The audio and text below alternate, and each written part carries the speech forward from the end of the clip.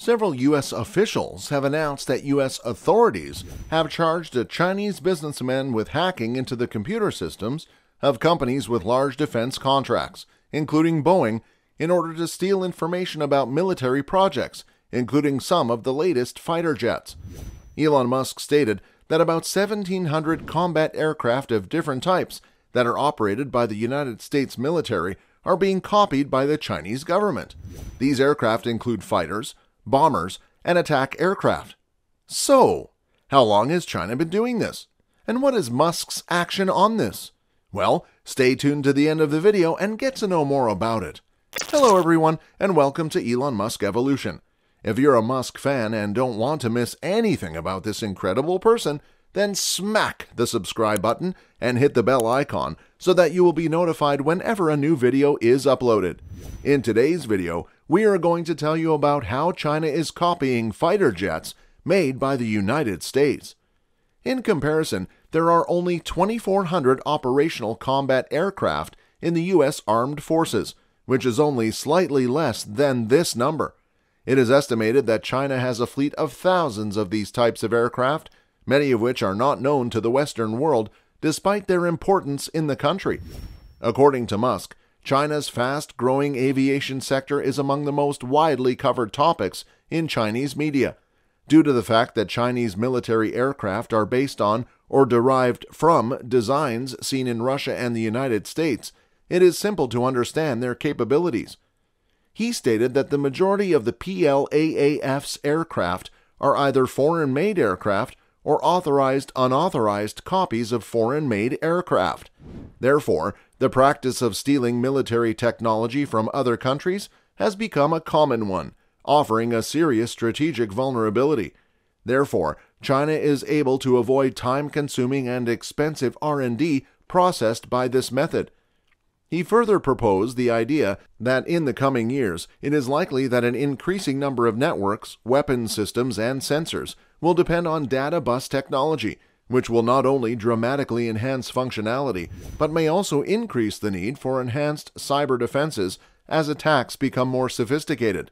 Therefore, it should be noted that a cyber attack on an onboard serial bus could compromise or even destroy a mission that had otherwise gone well.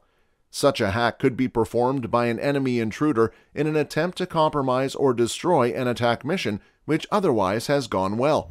It is becoming increasingly possible for this to happen because cyber attacks are adopting new technologies at an alarming rate, and they are coming up with methods of intrusion that were previously unknown or impossible. As Musk stated, I believe that there is a crucial need to improve the security of a vehicle's or aircraft's data buses, which allow for the transmission of mission-critical information throughout and between platforms. According to him, as long as you have physical access to a bus, you can intercept messages on that bus and introspect down to the bit level. A device that gets compromised can send rogue messages and affect the system in unintended ways. Additionally, a few years ago, Sputnik, the Russian state media, had criticized China's J-15 aircraft for its many shortcomings. And Musk also accused Beijing of reversing engineering a Russian Su-33 it brought from Ukraine in order to produce its own carrier-capable aircraft, the J-15. However, this was neither about the Su-33 nor about Russia. Both countries have put the animosity behind them as they strive to build a relationship that challenges the United States, their common adversary. Musk said that the United States has one of the largest and most advanced air forces in the world. And not only this, in late 2019 and early 2020, the J-20 Interceptor team released some photos that revealed a close-up view of the new Interceptor's fuselage. In addition, they revealed a sensor system which appeared to correspond to the Lockheed Martin electro-optical targeting system found on the front of the F-35 Lightning II. And on that, Musk revealed that several terabytes of data related to the F-35 program are believed to have been stolen by Chinese hackers, including information on the design of the jet's radars, including the types and number of modules used by the system, and its engines, including the method used to cool gases, leading and trailing edge treatments, and aft deck heating contour maps, according to 1945.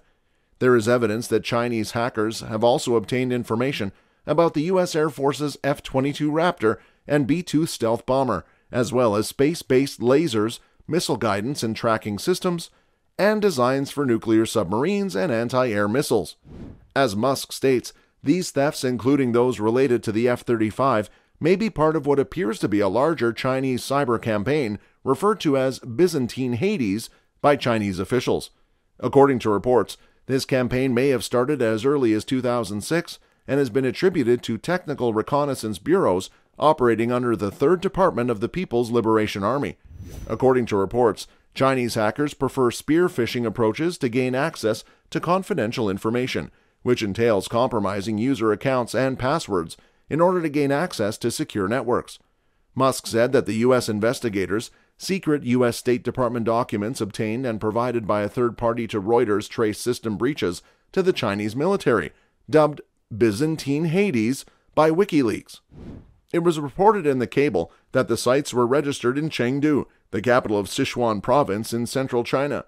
The sites were set up by Chen Jingpeng, who utilized the exact postal code in Chengdu reportedly used by the People's Liberation Army Chengdu Province 1st Technical Reconnaissance Bureau, a Chinese military electronic espionage outfit, in a previous report by Reuters. Since that time, there have been several doubts regarding the J-20 aircraft, because some of its components are disturbingly similar to the design of the F-35, including its stealth capabilities. Even so, U.S. military experts have often dismissed China's claim that the J-20 is a 5th-generation fighter plane. However, the J-20 Mighty Dragon has 2 nose canards, which make it distinct from the F-35. There is another 5th-generation stealth fighter in China that remains under development. It has the same specifications as the American F-35, and some Western analysts have raised doubts that China may have stolen technology to manufacture the futuristic J-31 FC-31 fighter aircraft. As a result, after so many incidents, Musk stated that we remain deeply concerned about cyber-enabled theft of sensitive information, and we have repeatedly made it clear that the United States will use all of the tools our government has at its disposal to strengthen cybersecurity and combat cyber crimes. As he put it, we appreciate the fact that the government has brought their concerns to our attention regarding the potential compromise of our protected computer systems. In summary, even after such a long wait and after so many complaints by Musk and other officials, the U.S. government has finally taken steps to take strict action against China for copying their jets and breaching their cybersecurity. Anyways, folks, that's it for today's video. If you're interested in watching more videos on Elon Musk, then what are you waiting for? Simply click the subscribe button and ring the bell icon because new videos are on the way, and we'll see you in the next one.